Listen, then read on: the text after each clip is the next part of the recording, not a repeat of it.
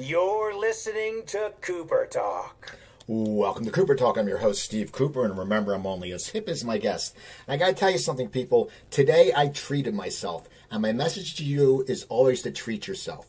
Whenever I shave my head, because I'm bald, except on the sides, I buzz it like every 2 weeks, I leave a mess. Joanna comes home. She's like, you left whiskers on the sink. So I was driving by a place called Great Clips. So I knew it had to be good. And they had haircuts for $7.99. So I went in and I got it, and I feel great. So remember, always treat yourself. Anyway, we have a great show today. My guest is such a good actor. He just blew me away. I just watched the Deuce, and he just blew me away. And you've seen him in The Wire, and you've seen him in True Blood. And I'm 3 years older than him, but my birthday is 2 days after his, so we're both Scorpios. And my guest is Chris Bauer. How you doing, Chris? I'm good. That was nice that was a nice description there. Guess I've done some work. You've done amazing work. It's so funny. It's like you're one of those guys that is such a good actor. Now, but I want to ask you, I was talking about treating myself. You work a lot. Do you ever just take time to treat yourself and go out of your way to do something special for you? Yes, I try to do that once every 10 years. Honest to God, I'm a worker. And first of all, I feel so grateful and so blessed that I get to do what I love, and have now for 3 decades, that I don't have a huge appetite for, taking care of myself in a way that's separate from that. But also I have kids. I got 2 teenagers. They're up and out of the house now and in college. And between work, kids, I've been married for 23 years. Almost all my gratification comes from providing for them and trying to be a better dad, better husband, better artist. But I guess the closest thing for me is I surf. Okay. And I try to get in the water, ideally once a week, twice a week. And that's definitely time. I have a bunch of friends who I surf with, sometimes alone. But that's definitely a time when I just feel like I pop I sort of open the fuel tank and just fill it up with some of those deeper kind of soul vibes. And that's all for me. So, yeah, that's how I do it. Well, you're a Cali guy, and that's probably where the surfing came from. When did you start getting interested in acting? Well, I was always interested in acting the way any kid raised in front of the television is interested in it. Like my earliest sensation of being outside of myself was like watching The $6 Million Man, Lee Majors in The $6 Million Man, and thinking or the Brady Bunch, or there was this old cop show called Emergency. And my manager was just calling me there. And I just remember thinking, God, I want to be in that world. There was a show called Moving On. There was Claude Akins and Frank Converse, and they were truckers. And as a kid, what I wanted to be when I grew up changed with whatever show I liked. So I wanted to be a paramedic. I wanted to be a cop. I wanted to be a trucker. And then by the time I got to be a teenager, I realized the one thing all those had in common was they were actors playing those parts. So I think it kind of slowly grew from that place. And there's this other weird circumstance, which is I got my SAG card right around my 4th birthday, because growing up in L.A., we lived in the San Gabriel Valley, which was, nowhere near Hollywood, but my mother, she thought I was cute. So she got me an agent as a kid. And I would go to these auditions for commercials, the occasional, guest star part on a TV show. And I was way too young to understand it, and certainly way too young to elect to do that myself. But she she got me into it, so I'd go to these auditions. I did a bunch of commercials and things like that, and I absolutely hated it because I didn't understand what I was supposed to do. You know, it's like the early 70s, and it was kind of pre Kids Are People Too vibes. Right.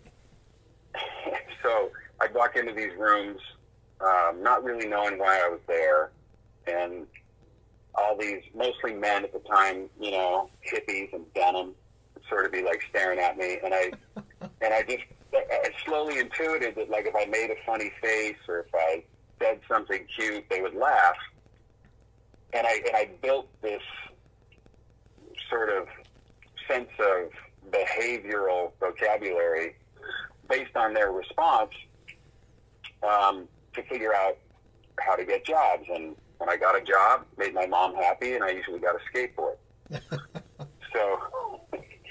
So that went on for, like, you know, 5-6 years, and then I finally just kind of got old enough to say, I don't really like this. You know, it makes me uncomfortable. It makes me anxious. I don't want to do it.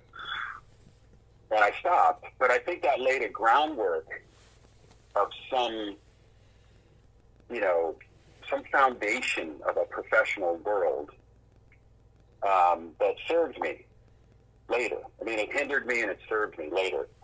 So I only mention that just because, though I don't think it has anything to do with acting, unlike some people, I did have some exposure as a kid to the fact that there was a business, there was this entertainment business, so at least it was a real thing. And I think that, I think that was a bit of an advantage for me later when it came time to, you know, pursue my career on my own. And you had your SAG card, so you know you already got to step up on people. Yeah, here's a little scoop for you, Coop. I got my legal name is Mark Christopher Bauer, and when I got my SAG card, obviously it was Mark Bauer. Later, when I think I was 20, when I dropped out of college and started to go back to acting school and pursue this, you know, as a vocation, for some reason, I didn't want to be Mark anymore. So I called SAG and I said, you know, I want to catch up on my dues, and I'd also like to change my name from Mark Bauer to Chris Bauer, which was the most random, impulsive, worse than a tattoo with your girlfriend's name on it move. Because, you know, not only have I been Chris Bauer since then, but along the way, I mean, I must have met at least 6 Chris Bauers who are actors. Well, that's like my name, Steve Cooper. Everyone's like, hey, we know it's Steve Cooper. I'm like, yeah, I know. There's thousands of us. Yeah, it's like, but I chose that, you know. My great coworker, Kristen Bauer. There's, you know, there's a bunch of people, theater actors, Chris Bauer, Christopher Bauer, this, that, and the other. There's a guy named Chris Bowers. I feel like it's the muses keeping me humble, which, you know, they have to do. Now, you said you dropped out of college. Was that at USD? Yeah. Now, what was your major when you went there, and when did you drop out? Well, I got recruited to play football there, and I wasn't a great student in high school. Good enough, but not great. I didn't take it very seriously. And my brain is sort of a right angle kind of brain. It's not like straight lines are hard for me. And but because they recruited me, and it was by the beach, and it was really easy to surf, I went. I agreed to play football, but I quit the first day. I was so arrogant and so lazy. I was young, too. I mean, that October birthday, that late October birthday, I started college when I was 17, and I was such an immature 17. You know what I mean?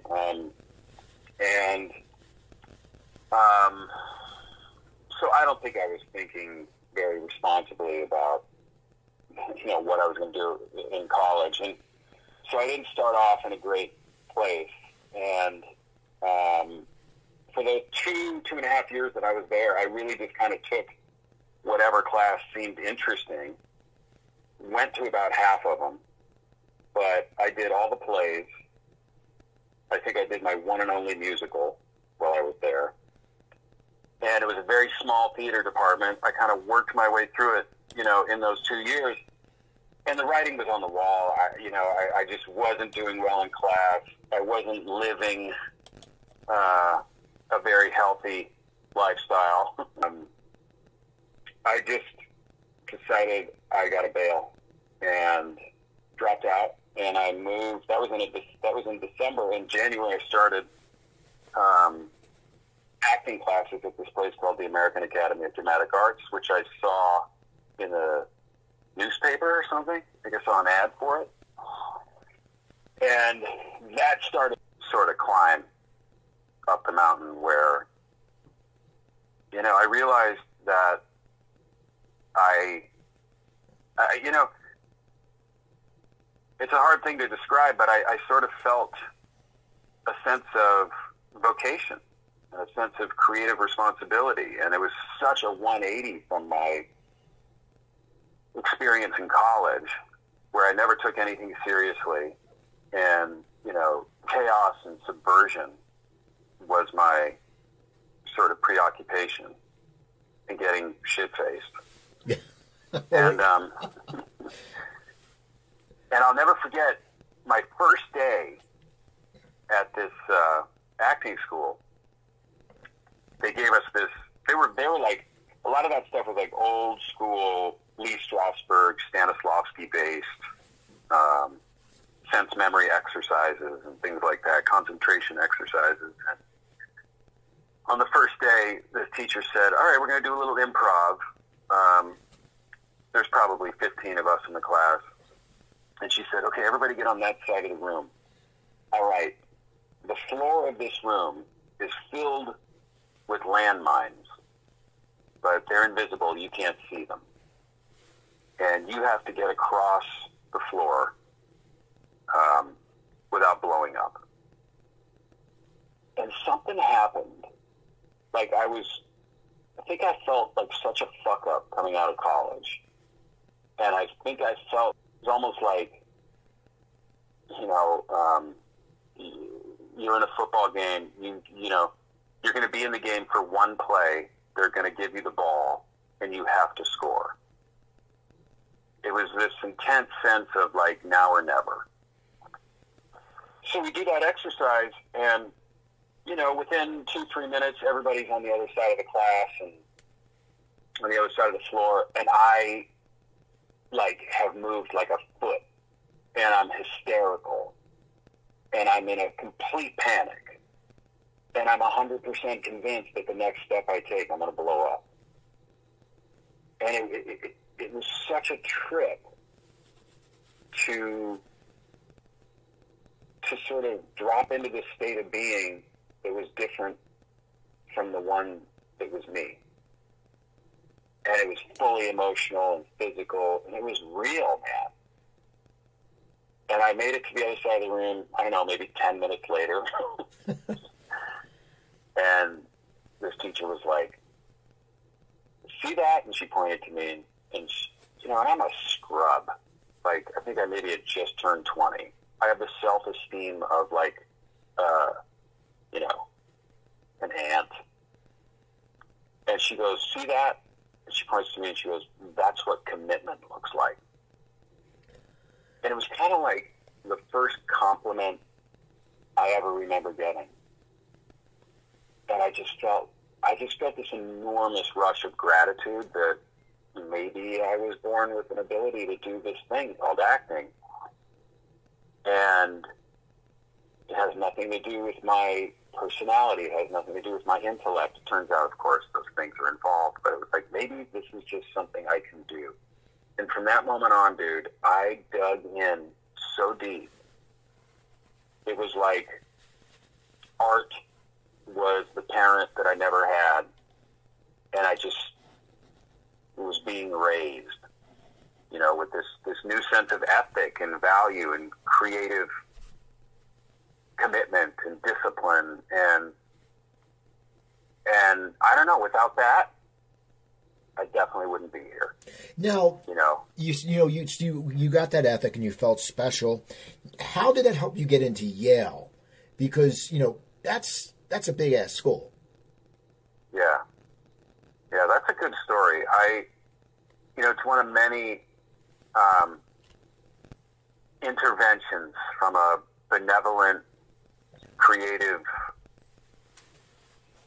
council of angels that have looked after me pretty much since that day. But, after going to that school for a while and realizing that not only was this what I wanted to do for a living, but I wanted to do it well, and I wanted to do it responsibly, and I wanted to be trained, the way a plumber or a mechanic or a surgeon, anyone who's an expert in their field, I wanted to be trained that way, because it just felt like the only way to honor the impulse, whether I worked a day in my life or not.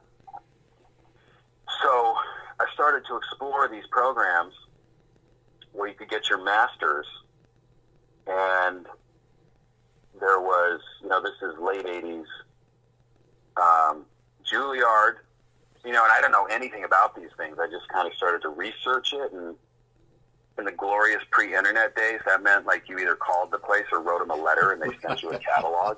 Yeah, I know. We used to, it's funny, when I applied for colleges, we would get the college magazine back, and we would get our picture taken, and we would put like the college thing together with a fake ID and try to get into bars so it looked like college ID. I'd probably try that too. So, I started to find out about Juilliard and ACT, American Conservatory Theater in San Francisco, and NYU. They all had Master of Fine Arts degrees in acting. And then I started to sort of, I'd go, around this time I started going to plays any chance I could, and I'd, write letters to the actors in the plays or send a letter to the theater. I'd keep the programs. I'd memorize the bios of the people, and I did start to notice that a lot of different people had this training, this MFA training, and then every now and then I'd come across something in the newspaper that mentioned the Yale School of Drama, and that was, where all these elite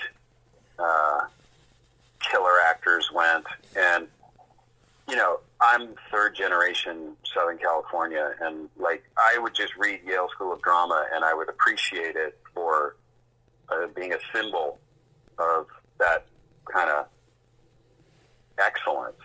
But I never for a second even thought it was real, because I had never even been east of maybe Colorado.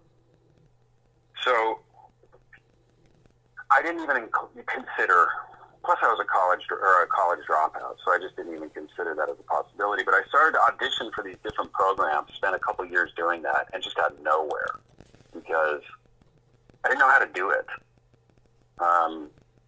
And it was all self-directed and kind of,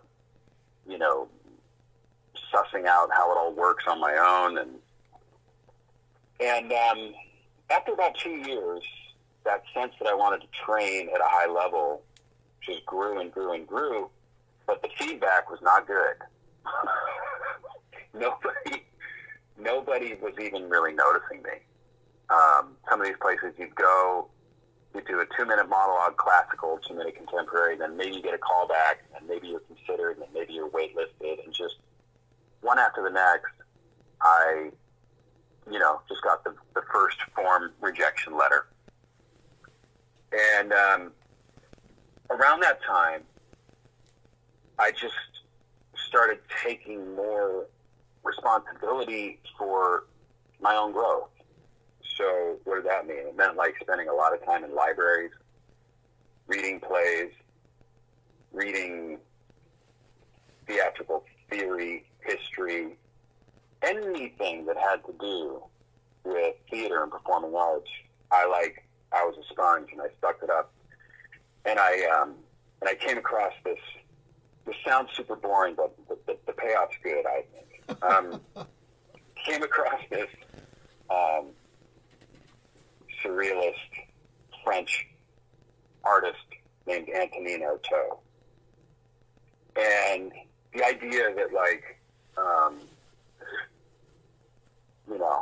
this all-league left side offensive tackle 3 years later was reading Antonin Artaud. It's so beautiful to me. But this guy was crazy, and he was an opium addict, and he was a manic depressive, and he left behind these, poem after poem and manifesto after manifesto of what art can do for people and where it's coming from. And I just really connected to it. And I used to walk around with a little beat-up paperback of his work in my pocket, because throughout the day and night, anytime I could read what he wrote and feel like it was sort of a beacon, it was like it was a lighthouse in terms of a direction for me. Okay, so after auditioning for those programs for 2 years, I was kind of giving up. I was living in my parents' house, and I saw an ad in the paper for a play. This was in San Francisco. So I just went to audition for the play, like any other day. And I wait in line with everybody else. I go in, I do my audition. I finish, and I just start heading for the door because that's just kind of what the pattern had been. And there was this guy in the room who was a friend of the director, I guess, that I was auditioning for. And as I'm heading for the door, he stopped me and goes, "Hey, can I talk to you for a second?" I go, "Yeah." And he said, You're interesting. Are you interested in training?" And I said, "Yeah, I went to this school, but I want to train some more, and I've been, auditioning for these MFA programs, but I'm not getting anywhere, and I don't know. But yeah, I really do." And he said, "Would you like to go to the Yale School of Drama?" And I was just like, did I just hear what I just heard? Like, is that a trick question? and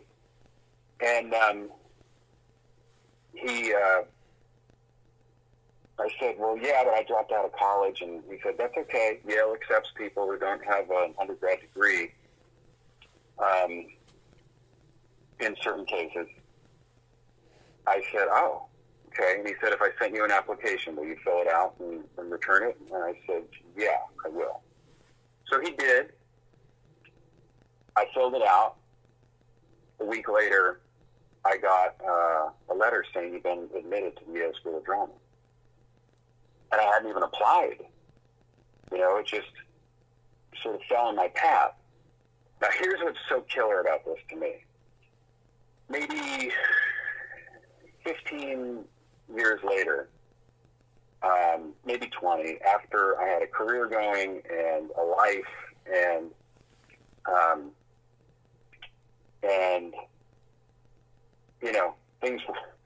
things were working, I saw that this guy who I met in that audition that day was working at a theater down in Costa Mesa.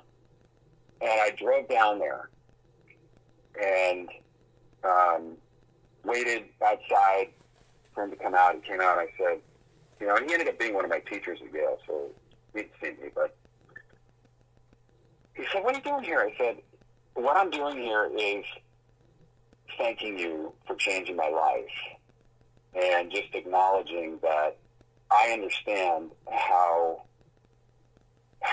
much of a difference you made for me and how far on a limb you went to sort of pull me from nowhere into the school like that. And I want you to know that I'll try to do that for as many people as I can too." And he said, "Well, what I remember about that day?" I said, "What?" He said, "When I asked you if you'd like to go to the Yale School of Drama, you took a step back and you turned in a full circle before you answered my question. And when you turned around, I saw in your back pocket you had a copy of Antonin Artaud's essays. And when I saw that, it was done. You were going to get into Yale. And, like, I don't know if anybody else gets it, but I still get chills from that, because that book and that deep instinct that I had to explore all this shit that was way out of my realm of familiarity, but that spoke to me. And that book was like my totem along the way. And the fact that he saw that and he made that connection, and that's what cemented the decision for him, is just so beautiful to me. Well, and, yeah. No, I mean, it's amazing, because you're right. And it's so funny. And so many times I do talk to actors that something so random, or just something because they're really dedicated to their craft, but they'll get a break, which they wouldn't have gotten if they, weren't working. Like that show that you were working, and it was a book that a lot of people didn't know, and it's just one of those things that, as they call it, kismet or whatever. The timing was perfect. Yeah. It's like you can't. There's a perfection to it. There's a perfection to the path, and you can't take one piece out and replace it with something else. Like, there was a lot of struggle on my way in. Like I just didn't know how to I didn't know. We finished Yale, and at the end of Yale, you go do a showcase, an audition thing. It's a very selective group, and because it's Yale and it's so hard to get into in the first place, generally you leave there with an agent. And most of the people in my class left with maybe 10, 15 choices for an agent. I bombed, dude. One guy wanted to meet me after that. It was a nightmare. But that's kind of how it was for me early on. There was just over and over and over these obstacles and these temptations to quit, frankly. Well, what kept you from not quitting? I think it's a combination of old school grit and honest acknowledgement of what they might be seeing that's keeping them from wanting to bite. You know what I'm saying? Like, I had such a vocational sense of connection to this work that I knew it was pretty much the only thing I could do. I really couldn't do anything else. And the grit I've always told people, like, I'm really grateful when I grew up that I was much better at taking a punch than throwing a punch, because getting hit and knocked down it was really common, physically, psychically, emotionally. And so these obstacles would sort of present themselves, and I would have the option, like, am I going to go down? Am I going to quit? And it wasn't enough just to go, no, man, I'm going to transcend this. I'm going to overcome this obstacle. I had to also go, well, what am I doing? What's my part in this? What am I doing that's inhibiting people from getting me? That was humbling work, because it's like all the fake shit, all the fake bullshit that I was kind of bringing into the mix, having my shit together more than I actually did, projecting my insecurities about how I look, all this stuff, this sense of ignorance and bafflement that I was just kind of born with, which it turns out is kind of a hallmark of all the characters that I play. But I used to try to cover that. Now, and think of it like it was a weakness. Now, so you're getting over that, though, and as you said, you didn't quit. How did you, when you didn't get that the recommend you got one person wanted to talk to you after the showcase. Where did you figure you'd go from your career? I mean, where did you go? I stayed in New York for a year and, passed out flyers in front of Tower Records by Lincoln Center for $50 cash a day. I temped as a security guard at an auction house on the east side. I got a polyester tux and worked as a cater waiter and did a lot of free readings, did one Law and Order. I got one audition that year, and I got it. It was 5 lines on Law and Order. So technically I was 1 for 1, right. But that paid me $500, which does not go far in New York City. But what was happening was I was just, meanwhile, peers of mine and people I knew were doing great. They got these big agents, they're on Broadway, and I found myself comparing myself more and more and more to them. And after about a year, I felt like my sort of perception was so skewed and so kind of poisoned by my sense of comparison that I had just lost any connection to a sense of personal, authentic investment in the work that I was doing. And so I learned a great lesson, a lesson that I bring with me in every single job to this day, which is if I'm going to have a truly creative experience, I have to let go of everything, including any notions that I know what I'm doing, that I know what's going to happen, and start with a clean slate. So after that year, I left New York and I moved to Chicago and just got an apartment, found out there was 2 or 3 agents there, put a picture and a resume in the mail, sent it out, and just started over from scratch. Now, did you start getting work when you got to Chicago? I was there for, 2, 3, 4 months before I got a play, and I got Richard II at the Goodman Theater. And then a few months after that, I got cast in Clockwork Orange at Steppenwolf.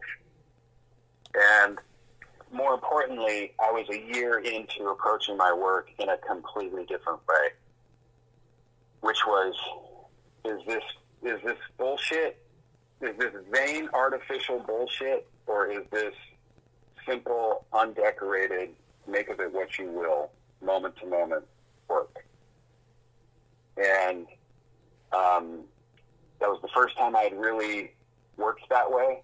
And that town and the audience there, and in particular that play at Steppenwolf, Terry Kinney directed it, and he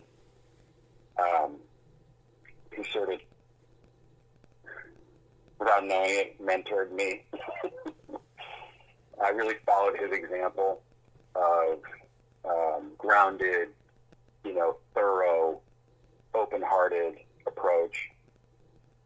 And I just rebuilt. And within 2 years, I was doing another play at Steppenwolf. It was an adaptation of As I Lay Dying that Frank Sobotka directed. And I just went in, and I'd gotten one of the agents in Chicago, and I made one of those tapes we used to make back in the early 90s where you put yourself on videotape and send it off to a producer and see whether or not you get it, which you never did. And it was for a film. And I got it. So 2 years later, I was doing a play at Steppenwolf, made this tape for a part in a film, got cast in the film, and within a couple of weeks was on my way to Europe for the first time to shoot this movie called Snow White, A Tale of Terror, I think is what they ended up calling it. It was basically like a grown-up version of Snow White. With Sigourney Weaver and Sam Neill and, making money which to me, I thought I was rich, you know, because I'd never made any. Right. Wasn't making much, but I was like, look out. Look out. And after that movie, instead of going back to Chicago, I went back to New York 2 years later. Except now, it was like no one had ever met me. I was like Chris Bauer from Chicago. And went through the whole round of agents again, but this time they got me. They saw it. Isn't that incredible? Well, yeah, it's like they always say that. You know, I used to do stand-up comedy, and they always said, you know, there was an opener, a feature, and a headliner. And they said you could never become a feature in your own town until you went on the road and became a feature. And then they'd sit there and go, oh, okay, well, this person's more than just this MC. Yeah.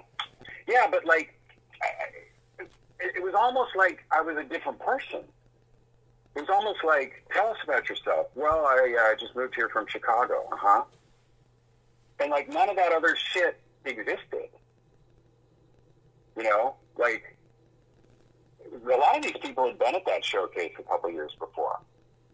A couple of them I'd met through, you know, friends and things like that. It was, I definitely think you get a different look when you're not the local. But there was just something so transformative about those 2 years that they saw something fresh, and I think I was able to bring something fresh. And what was fresh about it is that it was real. You know what I mean? Like, I believed it. So you moved back there, and you said you believe it, and it was real, and, you know, it's something that you feel like you've been, you know, resurrected, per se. What, now, how does that enhance your career? What happens then? Do you start booking a lot of stuff, or what happens? That's a super good question, because there's a lot of great, like, making of stories. But, you know, you still, at the end of the day, got to walk into a room with strangers and be the guy they pick, right? Like, so I got the agent, I got the manager, they got me the appointments, but I was sort of faced with the same situation, which was like, well, now how do I get a part? And all I can say is I just brought the same simplicity and the same honesty and the same level of risk that I would take, and one by one, you know, I think my first thing was I got a guest star on New York Undercover, where J.K. Simmons and I were like partners, and we were bad cops. And I was like 95, maybe 96. And then a little part in Bart Freundlich's movie Myth of Fingerprints, which was, you know, they were still making legit independent movies back then, and this was like a, you know, Julianne Moore, Bart, who was in that, Roy Scheider. And I just started getting a little momentum, and I just didn't feel like as distracted by the kind of big picture shit. It was just like, who's the character? Okay, this is what I think the character looks like. And I really haven't stopped since. You know, like, I'm a worker, and you know, that I kind of went film to film to film. Devil's Advocate, Face Off was around then. Face Off is a good example of, like, the difference. I went in to meet the casting director for Face Off, and she said, what part do you like? And I mentioned this part that didn't have any lines. And she was like, wait, what part is that? I said, he doesn't have any lines, but when I read the script, there's so many characters in there, for some reason that guy stuck in my head. And she was like, okay, well, I want you to come back and meet John Woo, the director. I said, I'd love to. Would you mind if I wrote a scene for that character, since he doesn't have any lines, just so you guys could see maybe what he would be like? She said, no, that's such a good idea. So I went home and I wrote this scene about this character. A week later, went to go meet John Woo in a hotel, did the scene, left. And I didn't hear anything for like 4 months, and I thought, oh, God, I kind of overshot it there. Like, what am I doing writing a scene for a character that has no lines for the guy who's going to direct the movie? And out of the blue, I got a FedEx from Paramount with a face-off script in it. I look at this, I open the script, I start flipping through it, and my character, who had no lines, all of a sudden has, like, this whole escape sequence. Wow. And a couple of lines. I called my manager, I said, I just got this script for Face-Off. She said, I just got the call, you're getting the offer for that part. So how about that? It's just, that's insane. But once again, it's being assertive and sitting there and just being confident with yourself and knowing you're in it to act. You're not sitting there, I don't want to be the lead. You sat there and you wanted this part, and it made a difference. And then you're at least creative enough and assertive enough to say, let me write the lines. But I think that was just for you so you didn't look like a dope when you went in there saying nothing. That's a really good point. That is a really good point, because the pragmatism of that is as creatively valuable as anything. When you come from this place of, and I think this is why I have such a good groove with Pelicanos and David Simon with the Deuce and the Dwyer and stuff. When you come from a place of what is required of me to make this thing as focused and as clear as it can be. Not as good as it can be, not as interesting as it can be, but, it's almost this, it's like this sort of technician's approach where you're not thinking about what you're going to get out of it. You're thinking about what is required of me to make this thing itself. And that is a skill. People ask me about my career. It's like, you and I discussed before we did this that I'm not the most comfortable with like an interview, and it's because I don't think of a career. I think of the career. I didn't coin this, but it's absolutely true. The career is that thing that's behind me that I cannot see. What I'm doing every day is fixing shit and supporting shit and helping and trying to deliver something that makes your thing as good as it can be. And you know what I mean? Like, that's my identity. That's my trade. And the next job is always that. The next job is like, okay, what am I going to get to do here to integrate in this group where we're going to try to make something that ideally offers the most to the audience that sees it. Now, you just mentioned that about David Simon and George. How did you get involved with The Wire? And did you know how long you're going to be on, or how did that come about? Did they know of your work? Did David know of your work? He only knew of me because I auditioned for the pilot as McNulty way back when they were first in that show. At the beginning of that show, I had worked with Bob Colesbury, who was David's producer at that time. I'd worked with him on 61, this HBO movie about the Yankees. And just like that guy who asked if I wanted to go to Yale, Bob, for some reason, was like, I see something in this kid. I like this guy. And he mentioned me to David when they were casting The Wire, so I went in to read for McNulty. And didn't get it. And at the time I was on this show, Third Watch, on NBC. So the next year, when the second season of The Wire rolled around, I got a call saying there's this part in the second season that they like you for. And I said, you kidding me? They said, yeah. I said, what about Third Watch? Because I was a regular on that show. And they said, well, we'd have to try to figure something out. And at the time, it was sort of unheard of if you were a regular on a network show that you could kind of go away and do something for HBO.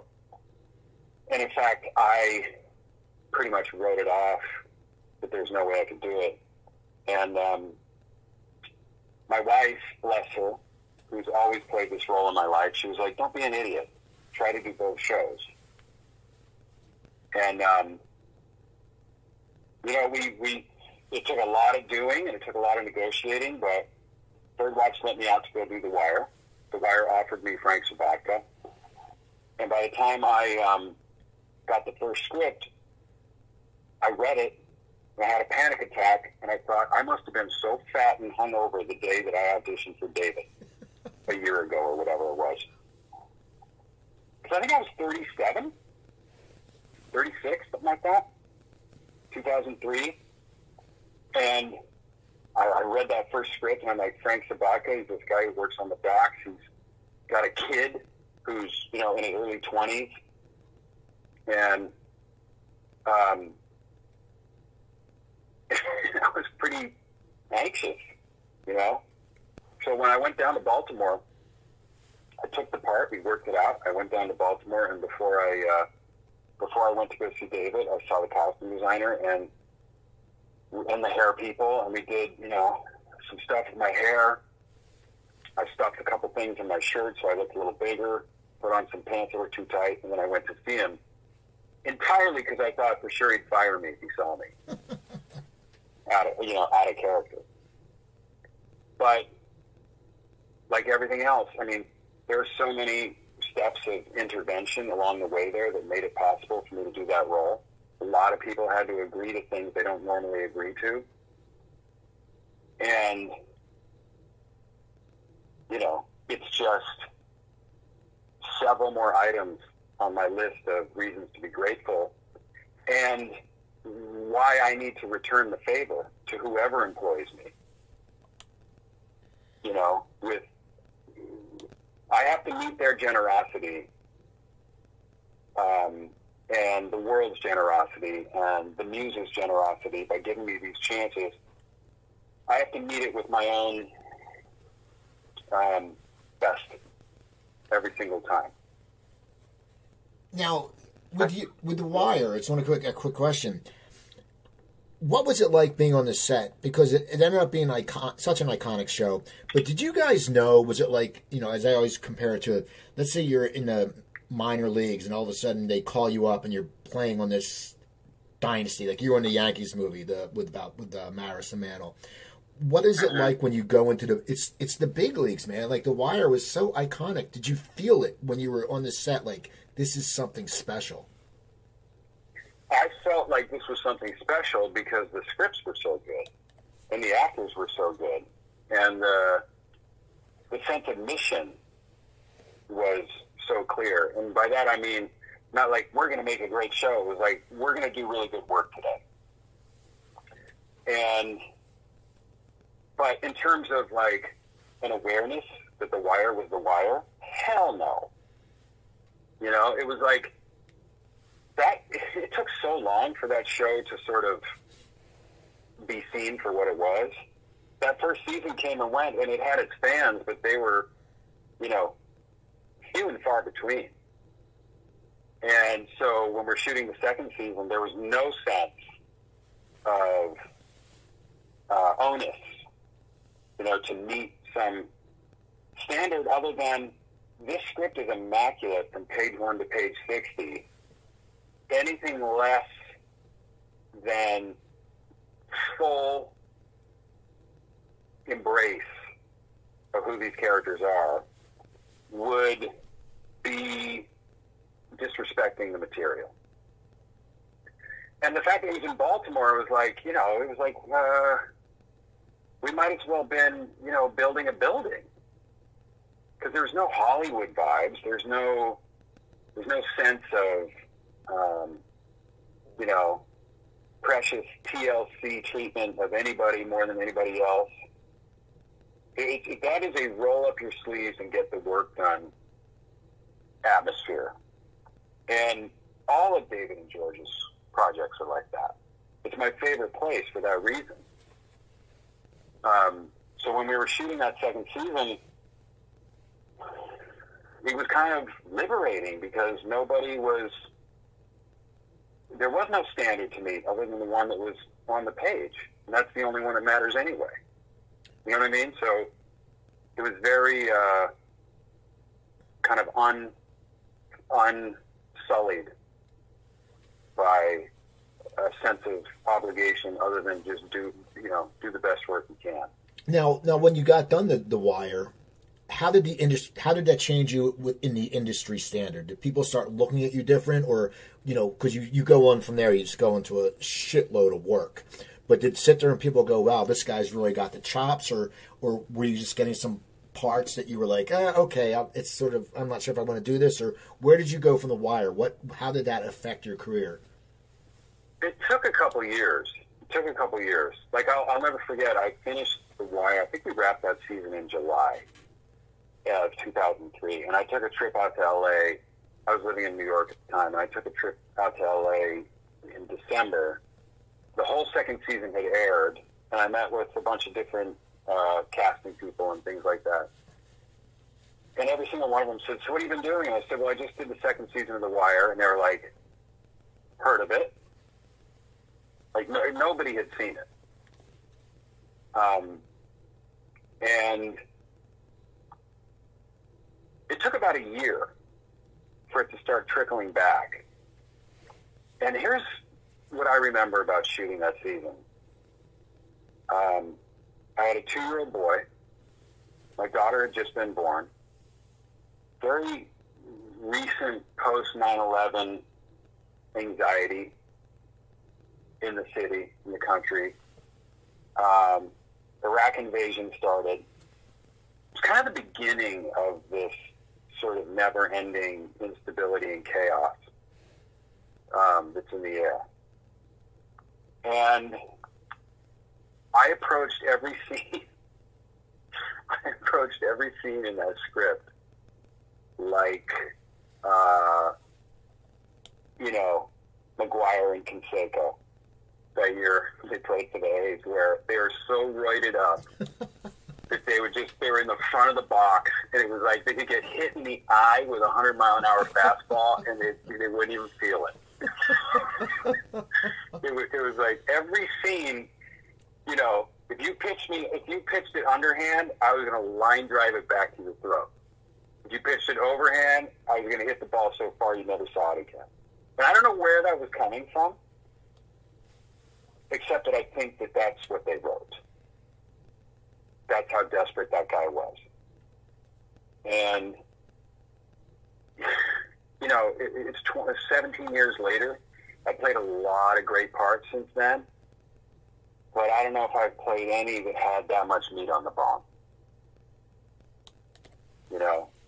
So. Well, you've played tons of parts. I know you had some series. I mean, you've been lucky where you've had series work. Like some of the series, didn't last real long, like Tilt and Johnny Zero, but you're still working. But as you're working, and you look at your IMDb, and you're constantly working, and then you're sitting there and you're working, and it seems then along comes True Blood, which was a few years after. Did that arise because you were known to HBO because of The Wire, or did that just someone recommend you for that part? Alan Ball asked to meet me for that.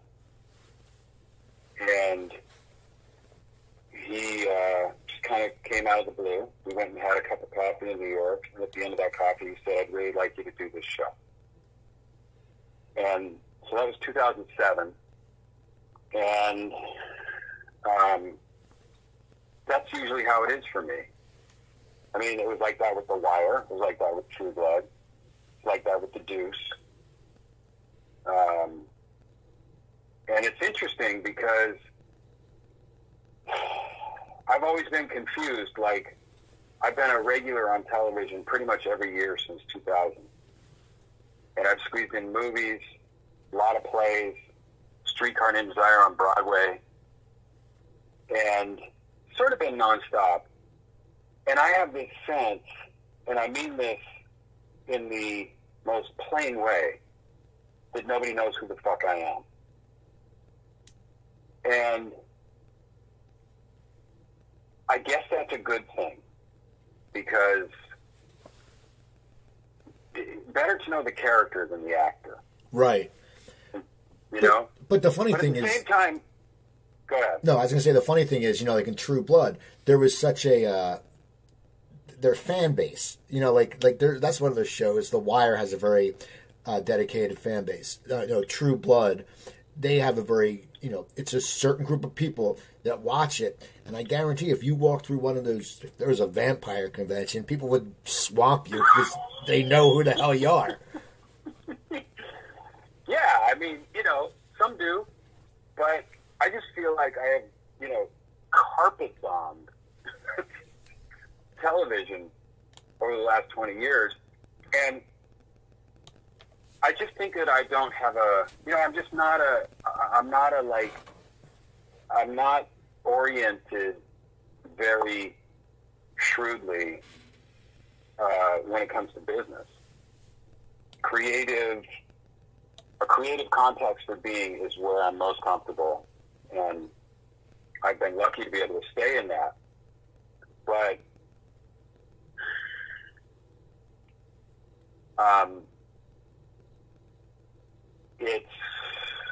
I think we have to keep growing. We all have to keep growing as people. And one of the ways that I'm trying to open up and grow is to try to understand business better, try to understand my industry. And in the same way that I was, in those early days, no one could sort of see me, like the vision was blocked because I wasn't coming from a very authentic place. I think there's a part of me that has so much judgment and so much kind of latent resentment for show business that it is, I don't know, it's sort of like, it's limiting, but at 53, it is what it is. Well, yeah, but as I say, it is what it is, but you've constantly worked, and I like the Deuce. As I said, I hadn't watched that. It was one of those things, you don't know what you want to watch because there's so much stuff on TV, and when you're a few seasons behind, you don't know if you want to make that commitment. But then when I talked to George, I said, I got to watch it. And I watched the first season, and I was blown away. And your character really developed from the first season and got bigger and bigger. Was that because you showed up to the set, you had the chops, and they said, we want to write more for this guy? I would like that to be true, but who knows, I mean, those guys, they take on so much. You know what I mean? Like, they wrote a show about the city of New York as a proxy for the United States. It's pretty hard to parcel that out into a few characters. So they had so many characters and so many mouths from which to tell their story. But they are incredibly good to me. But with both George and David, I pretty much have a shorthand where I don't participate, I don't advocate for anything other than how to make the character as good as it could be in that scene. You know what I mean? And they get to do what they do, and I get to do what I do. And whatever form it takes is the right form, as far as I'm concerned. Now, was it hard to smoke?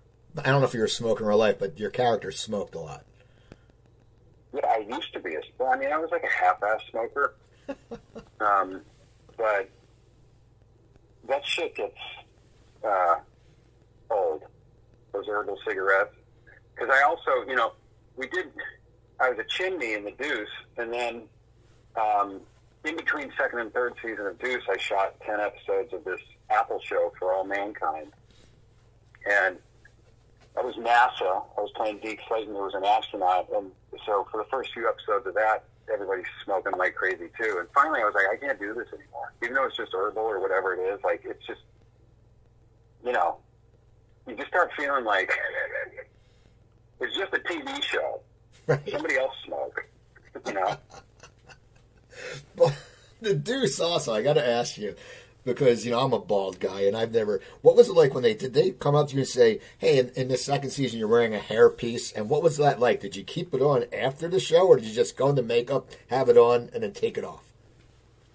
Dude, are you kidding me? You saw that thing, didn't you? I mean, it looks like it should have its own cage and food dish at the end of the night.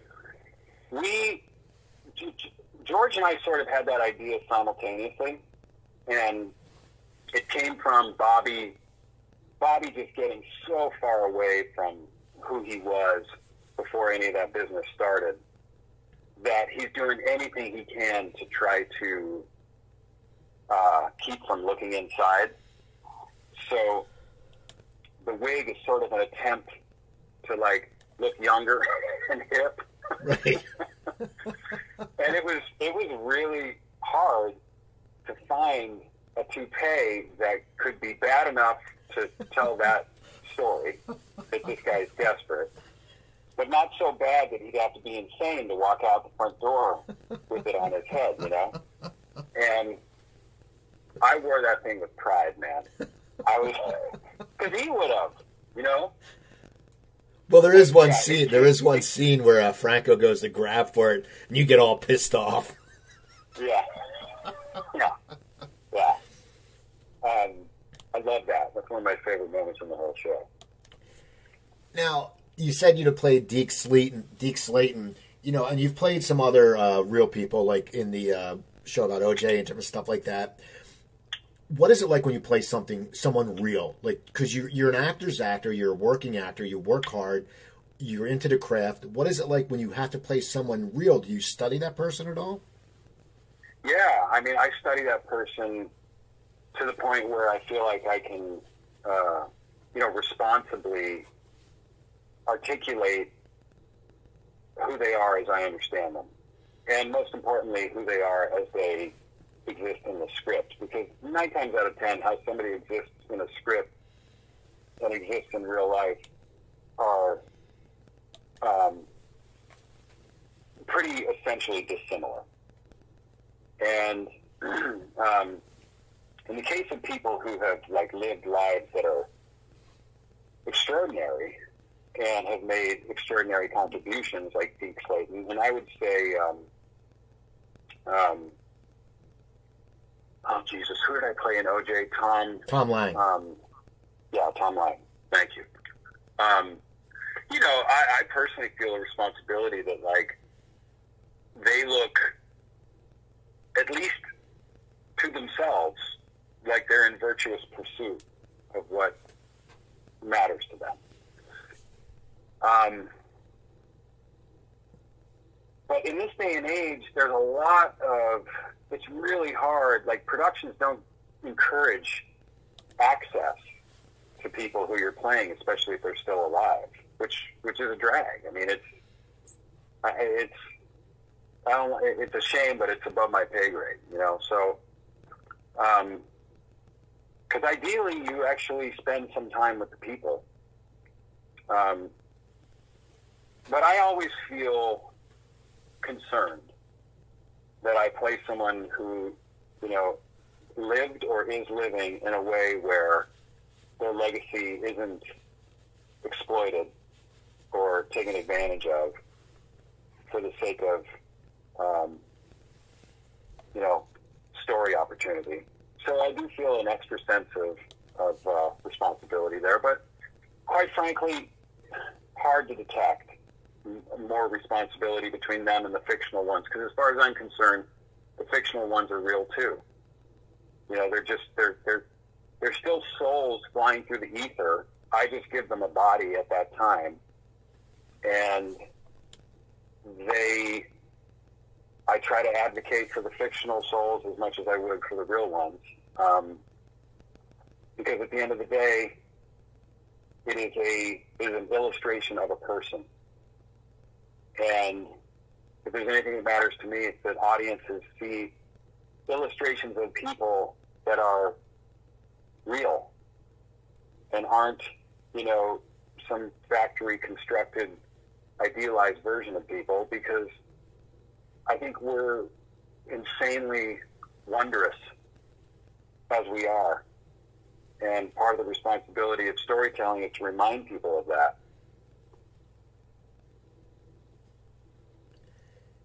Now, do you get offers a lot now, or do you still have to audition? I'd say it's probably 70% offers, 30% audition. And what I get offered a lot is series. And once you're on a series, you're for the most part off the market. So, but if and when I have to, I audition. I don't like it, but I'm happy to do it because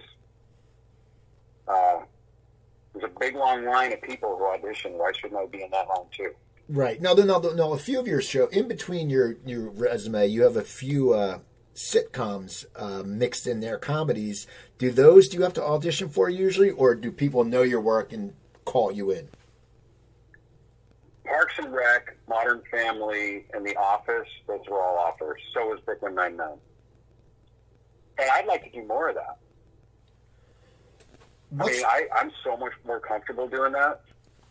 Well, what's the difference feeling on the set? Because, you see these shows, and the shows you're on are all, major league shows, like creme de la creme.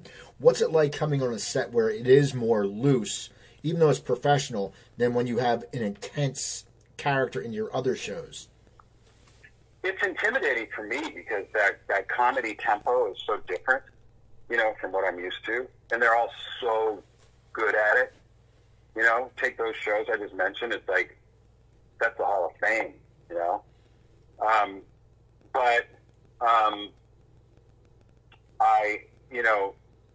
you adjust, and you can feel when people are surprised that you're funny.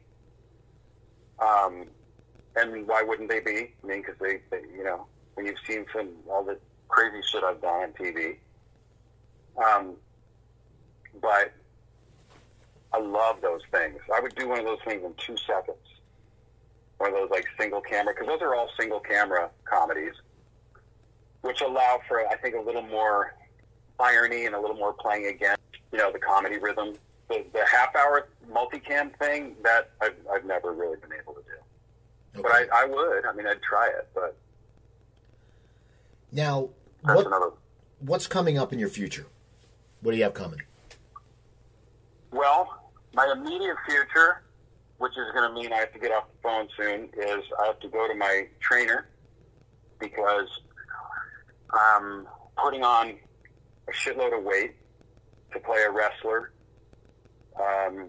I don't think anybody knows this yet. In a series called Heels for Stars, that is about a little wrestling league in South Georgia, and that starts shooting April 1st.